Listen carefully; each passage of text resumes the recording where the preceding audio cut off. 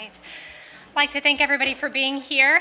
This is a very incredible day in South Carolina. My name is Kelsey Gilmore Futerall. I'm the South Carolina State Director for the Humane Society of the United States.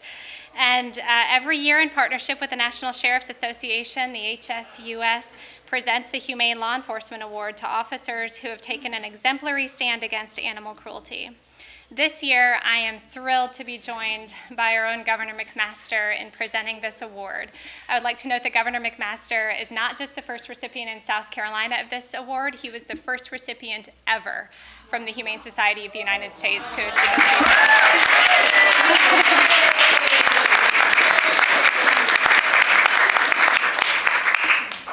We are privileged and proud to work with the brave men and women who dedicate their lives to making our communities safer. To that end, we partner with law enforcement officials across the country on a wide array of investigations, training, and legislation. We are so proud to be joined by Governor McMaster to present Lance Corporal Gore with this award. In March of 2019, she responded to a residence where she found dogs in very poor condition. And based on her training and experience, she knew that this might lead to a deeper investigation. So without divulging further details, I'd like to turn this over to Governor McMaster for a few remarks. Thank you. Thank you. And we're glad all of you are here. I hope you get a chance to explore the State House a little before you leave. It's a beautiful building. I think the most beautiful in the world, and I'll point out on this drawing behind us from 1739 is one of King George's agents who was reporting back to the king. And he said, and it's inscripted there, and we have copies of the words, he said that Carolina, the colony, was the most bountiful and beautiful of all the king's possessions. And he said specifically that St. Philip's Church is likely the most magnificent structure in all the colonies. So we have been on the top of the world for a long time. We're living in paradise, and we're really moving now. The businesses all around the world are fascinated with what they see in South Carolina. One thing that we don't want them to see is animal cruelty. It is a scourge. And we must get rid of it. We know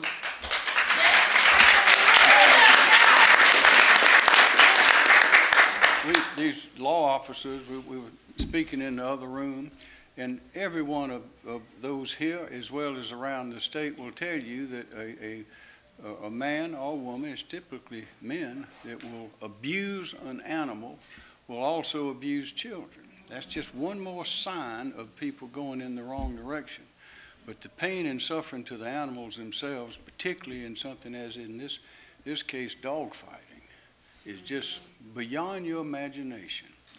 And we had a case years ago where the question was whether a video of a typical dog fight, if you can imagine such a thing, could be introduced into evidence. It was not a dog fight of the defendant, but just a dog fight.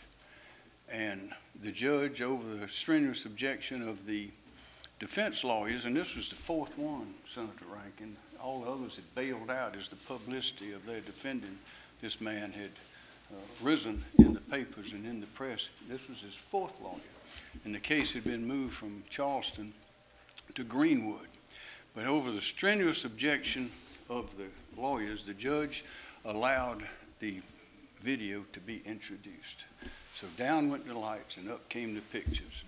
And when it was over, the deputy clerk of court left the courtroom with tears in her eyes. And either 3 or 4 of the jurors were covered in tears and visibly shaken. At that time, the same lawyer got up and asked if he could approach the bench. And the man pleaded guilty. That was the end of that case. But my point is, when people know about it, when they can believe it, they can't stand it. Right. And I can't stand it, and I know you can't stand it, and I know Peggy can't stand it. And so it's time to recognize those that are fighting this to make our state better.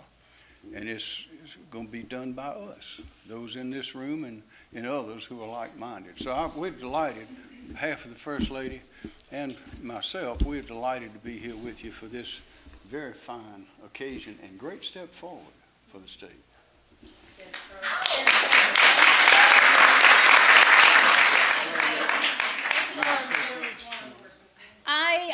I will say, without the Humane Society of the United States, without them putting on classes and training for officers like myself, I would have never been able to make this case.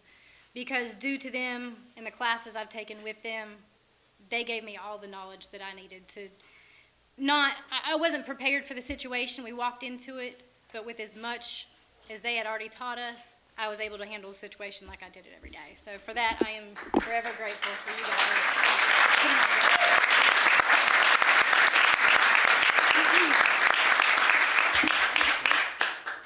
Did everybody get the photographs you need?